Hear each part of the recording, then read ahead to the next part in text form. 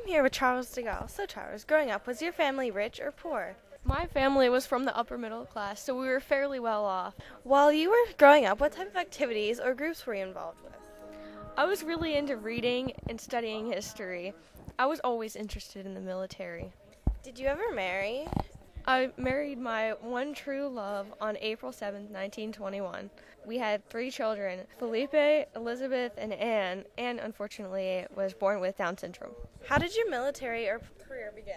After I graduated 13th in my class at St. Croix, I joined the 33rd Infantry Regiment of the French Army while serving in World War I. I was injured in my left hand, and from then on I wore my wedding ring on my right hand. During World War II, what was your role? Were you involved in any major decisions? In World War II, I was only a colonel, but was then promoted to brigadier general. For the rest of my life, I was put in charge of coordinating with the UK. I was in office January 8, 1959 to April 28, 1969. How was it that your life ended? I died suddenly in 1970, 2 weeks after my 80th birthday from aneurysm. I understand that you had many interesting nicknames. Do you care to share?